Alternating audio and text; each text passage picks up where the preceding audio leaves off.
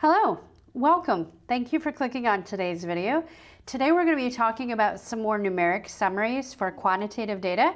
And remember that a numeric summary is a type of descriptive statistic because it's just describing the data or the group that you have collected on. So here we're going to be talking about range. Now range is a really easy measurement. It's a measurement sometimes that people use for variability, but essentially it's the distance or difference between the maximum and minimum.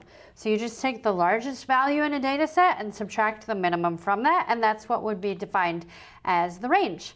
So here in this first box plot, you can see that we have two different groups. We have female and we have male.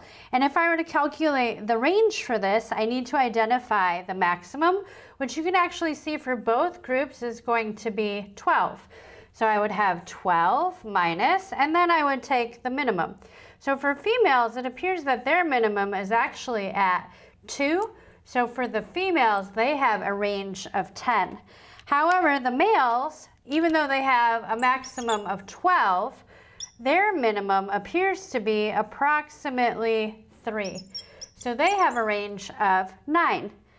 Now, that essentially is measuring the distance between that maximum and this minimum. That's my range. So that's the distance or the difference between the maximum and minimum. This is a pretty easy measurement for y'all to do on your own. However, you will notice that if you have a table that is from some computing package, it will calculate the range for you.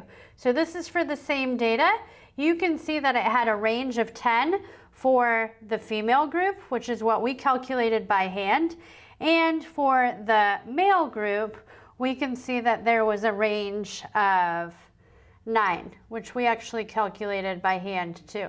So you can see that up there, we had 9 and 10. And you don't always have to do those calculations yourself because most time the statistical computing package would do it for you. But essentially, I wanted to show you what it would look like in terms of what it's measuring, so the distance or difference, but also how to find it with a computing package. So in the next videos, we'll talk about how to calculate something called the interquartile range. So same idea, but a little bit different. See you then.